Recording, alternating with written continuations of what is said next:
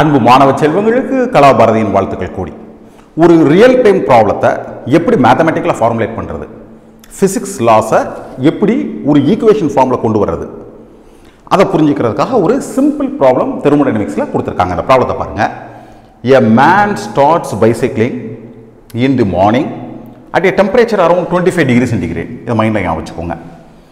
He checked the pressure of tyre which is equal to 500 kPa. சைக்கிளோட டயரில் pressure 500 kPa இருக்கு.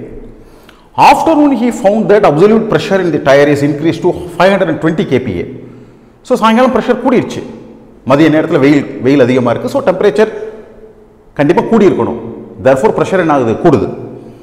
By assuming the expansion of tire is negligible, what is the temperature of tire at afternoon?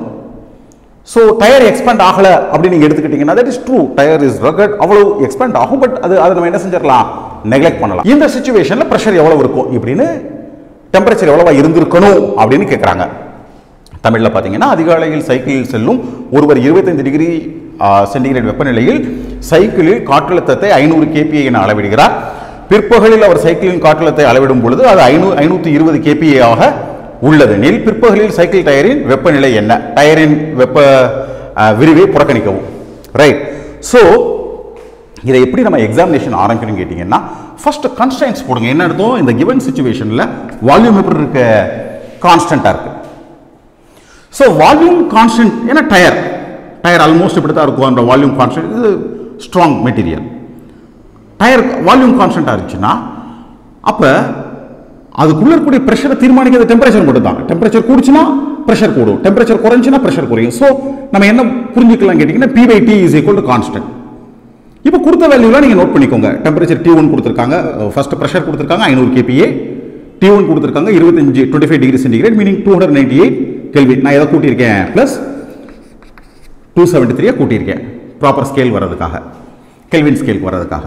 P2 கொடுத்துருக்காங்க, T2 எவ்வளோன்னு கேட்டிருக்காங்க. Once this process is understood, இனிமேல் என்னது, வெறுமனே numerical problem. So நமக்கு தெரியும் P/T constant when volume is constant. So P1/T1 is a constant, P2/T2 is a constant. So P1/T1 is equal to P2/T2, P2/T2. So T2 is equal to P2/P1 into T1. Simple. P2 substitute பண்ணுங்க, P1 substitute பண்ணுங்க. ரெண்டுமே kPa இருக்கிறதுனால அப்படியே பண்ணியிருக்கேன். அப்படி இல்லாமல் இருந்தால் proper யூனிட்டுக்கு மாற்றிக்கோங்க. இன்டூ 298. ஸோ உங்களுக்கு எவ்வளோ கிடைக்குது, 309.9 கெல்வினில் கிடைக்குது. நார்மலாக ஆன்சர் நம்ம கெல்வினில் சொல்கிறது இல்லை இல்லையா. ஸோ டிகிரி சென்டிகிரேட் மாற்றுங்க. So -273. So you will get 36.9 degree centigrade. Simple. ப்ராப்ளத்தை பாருங்கள், பெருசாக தெரியுது, ரொம்ப எழுத்தாக இருக்கிறதுனால என்னமோன்னு யோசிக்கிறீங்க.